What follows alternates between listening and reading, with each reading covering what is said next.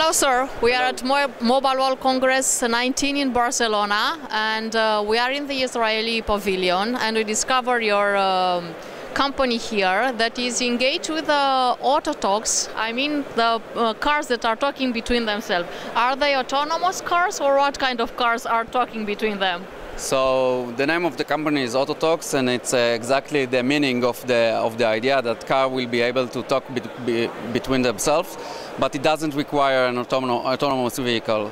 So even regular vehicle will be able to communicate with each other and with the infrastructure as well, or with pedestrian as well as with the traffic lights, and get the hazard before they are getting into a dangerous situation.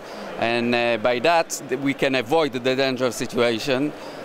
So the cars can, or the driver actually, the car are talking between themselves, but the drivers can understand what happens behind the corner. And how do you do it? I mean, what kind of sensors? What is the infrastructure? What is the software that you are using? So what Autotalks is providing is we are providing a chips that it's a radio chips that work on a 5.9 gigahertz bands, and it allow a direct communication and over the radio. And by that, when there is a chips installed in every car, it's allowed the communication between the cars. And can you use it also for some other vehicles, not only for common cars? I don't know, for aircraft industry or for something like that?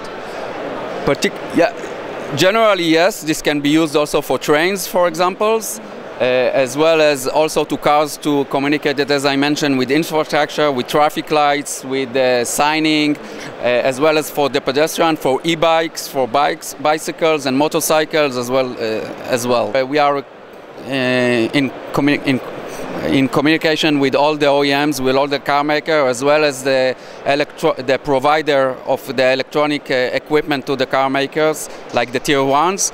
And actually, there are already some OEMs and car makers that declare that they are going to use the technology starting in 2019, this year.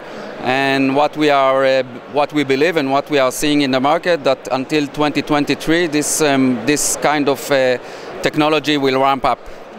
Do you think, I mean, you are connected with the eCall initiative of the European Commission? We are not connected to the eCall, but there is a delegated act in Europe that is dealing with this kind of technology and actually puts the delegation for what will happen in Europe in the next coming years. Thank you so much. You're welcome.